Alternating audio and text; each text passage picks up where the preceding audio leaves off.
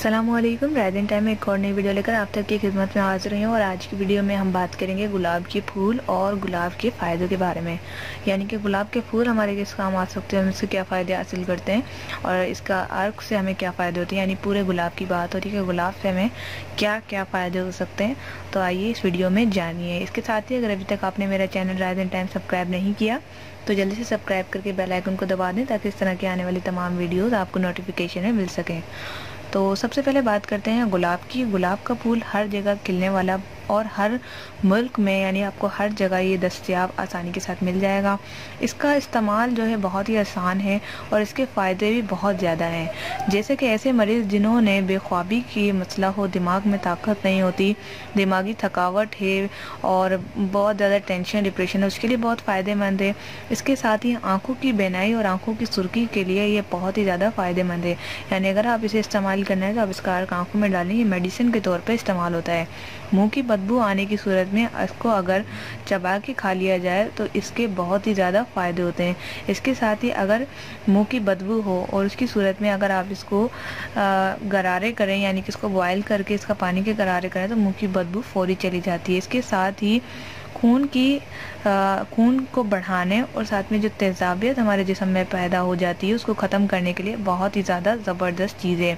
मुँह के छालों के लिए ये मौसर है और आप इसका ज़रूर इस्तेमाल करें, क्योंकि मुँह के छाले अगर आप ख़त्म करना चाहते हैं तो ऐसी सूरत में इसका सफ़ूफ और अर्के गुलाब के साथ, यानी कि गुलाब की पत्तियाँ और आपने अर्के गुलाब या अर्के गुलाब ले लें या गुलाब की पत्तियाँ ले लें, वो आप मुँह के छालों की जगह लगाएं, मुँह के छाले चले जाएंगे। इसके साथ ही मैदे की तेज़ाबियत और यानी कि प्यास का बहुत ज़्यादा शिद्दत से लगना, यानी कि जिनको प्यास नहीं लगती है, प्यास बहुत ज़्यादा लगती है, उसको कंट्रोल करने के लिए ये बहुत ही ज़्यादा नफ़ा बख्श है।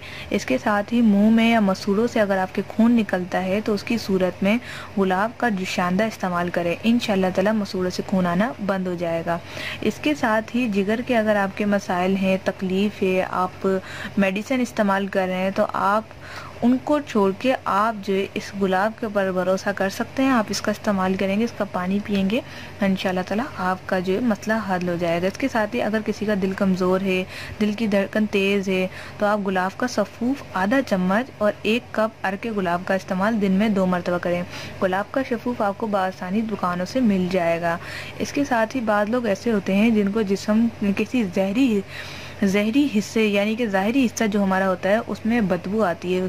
फॉर एग्जांपल आप जूते ले लें या आप किसी के हाथों में ऐसे किसी के नोज़ में आती है, तो उसके दूर करने के लिए उस हिस्से पर आप गुलाब का पाउडर बना के गुलाब को अगर आप पीसेंगे तो उसका लेप तैयार होगा, तो वो लेप आप जो है इसके ऊपर लगाएं, इंशाल्लाह ताला बदबू फौरी गायब हो जाएगी। इसके साथ ही जिस्म के किसी ज़ाहिरी हिस्से या फिर अगर ऐसा हो कि हमेशा अक्सर ऐसा होता है कि आग से हमारी जिल्द किचन में काम करने वाली ख़वातीन में हो जाती है, उसके बाद वो ज़ख़म बन जाता है, तो आप गुलाब का सफ़ूफ जो है अंडे की जो सफ़ेदी होती है वो मिलाकर लगाएं, इंशाल्लाह ताला जले हुए का निशान भी चला जाएगा और आपकी जो जलन और दर्द है वो भी ठीक हो जाएगा। अंडे की जर्दी और गुलाब का जो पेस्ट हम बनाएंगे वो।